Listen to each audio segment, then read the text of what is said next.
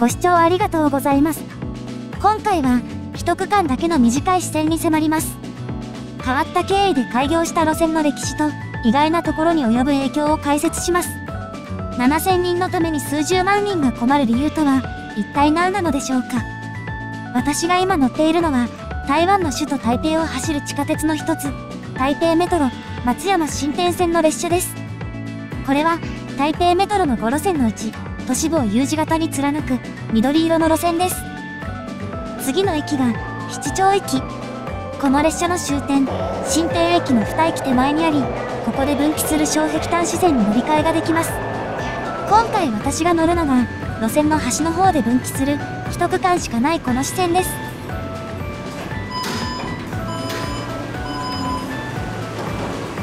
ホームに降ります。私が乗っていたのは6両編成の最後部。発車サイン音が響きます。途中駅の一つですから長時間停車することもなく、停車時間数十秒でドアが閉まります。発車する新田駅を見送ります。小碧潭支線の列車とは同じホームで乗り換えられますが、ここにはやってきません。本線の列車は6両編成なのに対し、小碧潭支線の列車は3両編成でホームの前寄りに止まるからです。そのため3両編成が止まらないこの辺りにはそのことを示すステッカーがあります。ホームドアの横だけでなく壁面にも案内が密に貼られ、乗客にアピールしています。床面には小碧潭支線のラインカラーである黄緑色の線が続き、手厚く誘導です。3両分およそ60メートル余り歩きます。3両編成が止まる位置ではホームドアの縁が緑と黄緑になっています。またドア横のステッカーも先ほどとは少し違います。なお天井のサインも同じで新田と小碧潭が両方書いてあります。次の小碧潭行きは3分余り後に来ます。ところが続いてやってきたのは先ほど私が乗っていたのと同じ新田行きです。発車順序が違うのではなく、小碧潭行きの列車の案内だけが表示されていたからです。台北メトロでは日中は列車の発車時刻を細かく案内していません。それでも小碧潭行きの案内だけがあるのは、本線が日中1時間あたりおおむね8本と9本なのに対し、小碧潭支線ではおおむね2本と3本と本数が少ないからです。小碧潭支線の時刻表はホームページで公開されています。本線は6分間隔と8分間隔が混在している一方、小碧潭支線はほぼ18分間隔と間隔は揃っているものの、大都市の地下鉄としては本数がかなり少ないです。なお天井からぶら下がっている広告モニターの横には本線と支線両方の案内があります。というわけで小碧潭行きがやってきました。ホームの一番前に止めるので結構な速さで到着です。ドアが開き乗客が乗り込みます。乗客がそこそこいて停車時間が短いので車内をゆっくり眺める時間はありません。停車時間30秒でドアが閉まります。出発です。台北メトロの車両の加速度は動き出した直後で 3.6km 毎時毎秒。日本の地下鉄車両でこれを上回るのはゴムタイヤ式の札幌市営地下鉄5000型のみというパワフルな加速です。七丁駅を出てほどなく線路が分岐です。本線と支線の分岐箇所は全て立体交差で、支線が本線の外側に分岐します。またこれまでの映像でお分かりの通り、台北メトロは右側通行のため、この列車は右側に分岐し、本線が左側に続きます。しばらく走ると逆方向の線路が左から近づいてきます。小碧潭支線は単線のためほどなくしてポイントを渡り、左側の線路に合流です。それから地下区間を抜け地上に出ます。視界がパーッと開けることはなく、コンクリの柱がポンポン映ります。一方右側は線路が他にも続きます。ただしこの線路の隣に防音壁が現れ、他の線路は見えなくなります。味気ない防音壁ですが、その背後にはおしゃれな高層マンションが並びます。線路は高さを上げていき、街路樹よりも高くなり、奥の川や山もよく見えるようになります。まもなく終点です。小碧潭駅の手前で右側にはデッキが登場。列車を眺めるのにちょうど良さそうなこの場所、後で再び出てきます。七丁駅から3分弱、小碧潭駅に到着です。曲線状の柱が特徴の屋根は光を取り込めて開放感抜群です。駅ナンバリングは七丁駅のものに A をつけて区別しています。ちなみに台北メトロでは駅ナンバリングのアルファベットを路線名ではなくラインカラーから取っています。松山新天線の場合、路線名から取った文字ではなくグリーンの G。この方が直感的にわかりやすいですね。ホーム一つ、線路一本の小さな駅ですが、改札がホームの突き当たりにある投炭式と呼ばれる構造で、ターミナル駅によく見られるものです。駅の周りには東と西、南に広場があります。北には何もないのが気になりますね。私がホームの端まで行く前に折り返し列車が発車です。小碧潭支線ではこの車両がひたすら往復しています。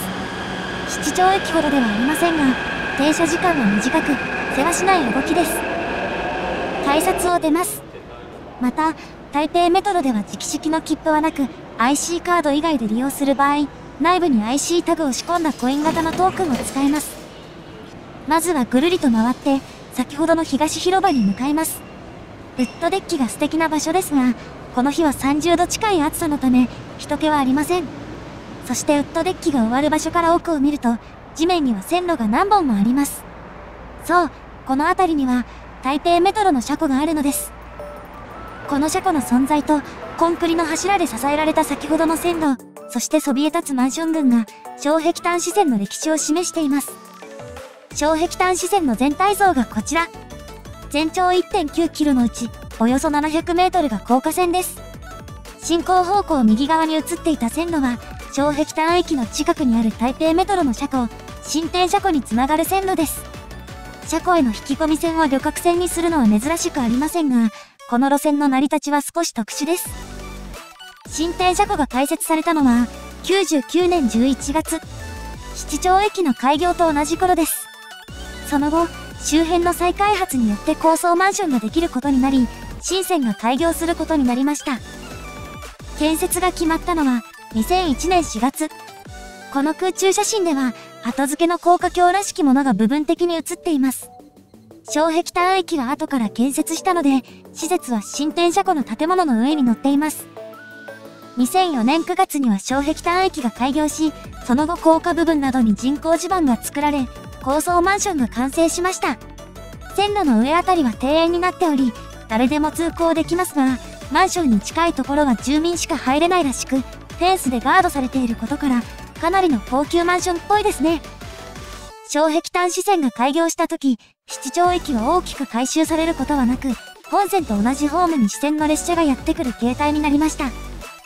小碧潭駅には記念のレリーフが飾られ、駅の建設費用もバッチリ載っています。